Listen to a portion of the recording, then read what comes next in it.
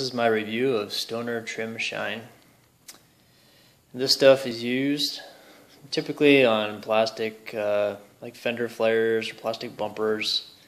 You could use it on metal parts. I use it a lot on my engine compartment and on the hoses and anything in black in the engine compartment. It works great. It's way better than Armor All.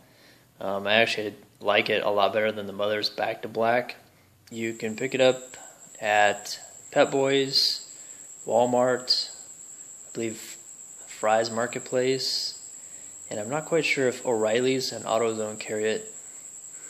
But anyway, what I'm using it on today is this plastic piece on my Jeep Wrangler.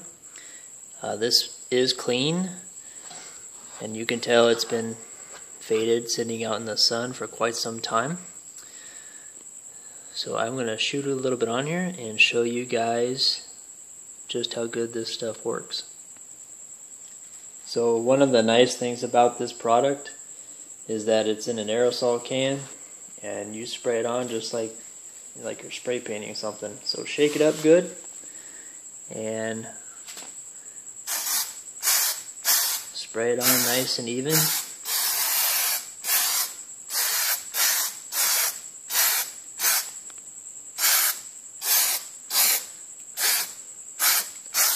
Maintain a sweeping motion.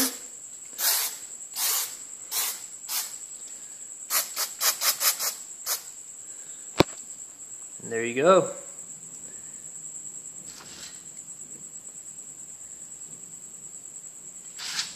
Sorry my low quality light here. I'm in the garage, it's in the evening.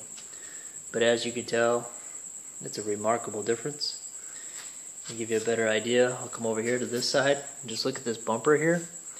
It's clean, so I'm going to go ahead and spray it on there and you'll see the difference here.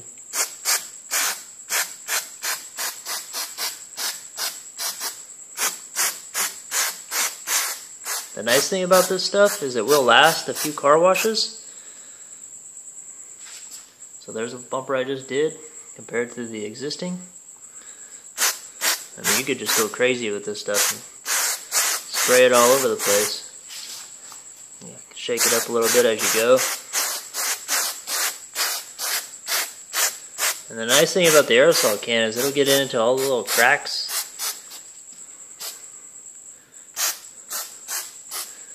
You can spray it on the lights here if you want to. These are just plastic. I mean, it's a night and day difference. But anyway, I highly recommend this product. Again, I recommend it over the Mother's Back to Black. I want to say it's maybe somewhere between $5 to $8 a can. I can't quite remember. But anyway, hopefully this video was helpful for you, and thanks for watching.